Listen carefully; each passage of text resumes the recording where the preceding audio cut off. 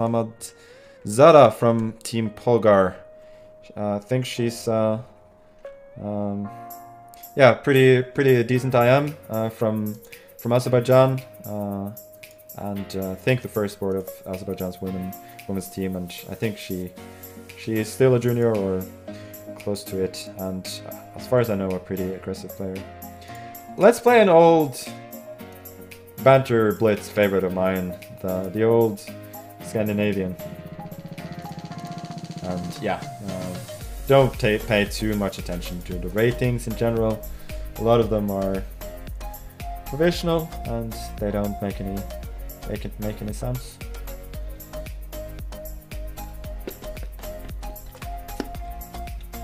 Yeah, h3 I guess is a reasonable move. I've seen some people play that. Guess I should go bishop f5 to develop and knight d7. And I'm not sure I like castling kingside there. It feels a little bit too soft. So now I get easy development, and then yeah, she's probably slightly better, but I have what I wanted from the opening, which is a very solid and playable position. Guess I'll go rook e8 and then rook d8 later on maybe. But in general, she has a slight space advantage, but I don't think she can use it for much. Meanwhile, my position is very solid. Bishop f4, I can go queen b4, so I'm not really worried about my queen here.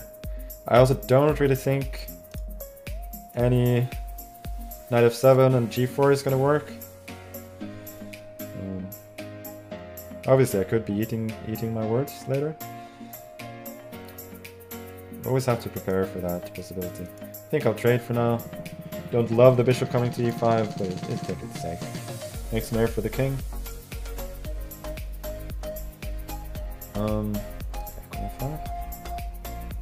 Maybe rook d7 next move to make room for the queen on d8. Like a little mini plan here. Then bishop d6, challenging the bishop. Seems reasonable. Also potentially rook d8. And again, I don't think she has any tactics here with bishop e6. So I think she's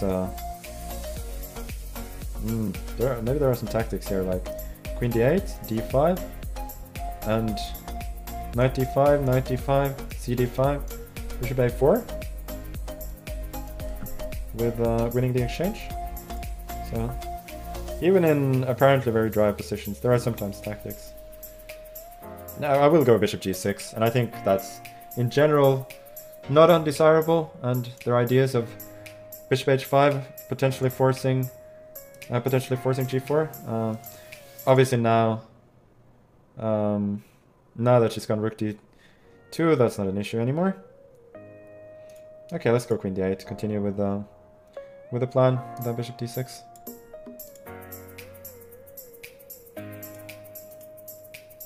If bishop f6, I'm pretty happy to trade and play an ending. Guess. Oh, this is a tricky move order. Thing is, I would love to go bishop d3 and then take on e5. But bishop e5, d5, bishop d3, I guess ef6 is an issue. If bishop d3, she can take on f6 and force an equal ending. Okay, so she did play this well. Okay, she took immediately, so I could have spared myself that whole speech. Okay, let's simplify the game. Oh, she doesn't even trade. Okay. It's interesting. I'm not sure it's good. I think my position is very solid here. And the knight on d6 in itself is not gonna do any damage. I have to play faster. Okay, knight c. Let's bring the knight to b5. Knight c4 comes, logical. And c5. Okay, she trades now.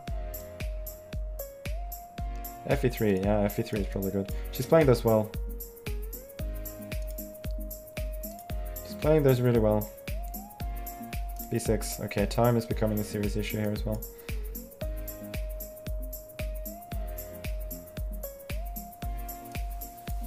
c5. Let's try and bring the knight around. Okay, let's instead go for f6. b4 I'll take. looks reasonable. Bring the knight to d4, but obviously time is more than a serious issue at this point. Okay. I'll have to hustle her. Not taking a draw, even though I'm low on time with no advantage. Okay, knight to b4. Let's go. Take the rook. She's collapsing. I'm collapsing a bit as well. Okay, let's go. Let's go. Let's go. Yeah, there we have checkmate. Okay. Okay. Oh well. Oh well. Oh well. I wasn't very good. I was just a little more hustle, as I talked about earlier. The scramble was decent.